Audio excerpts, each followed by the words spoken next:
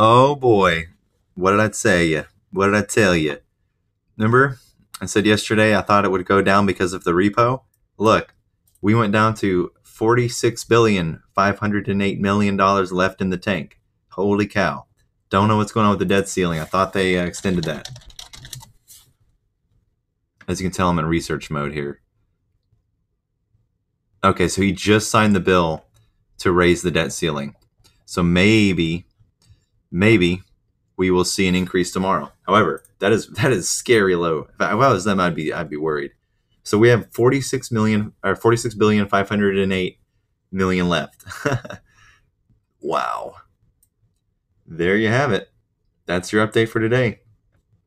Jeez Louise. I hope this all blows up in their face. I really hope so. That's low. Let's see what happens. Buckle up. Getting real.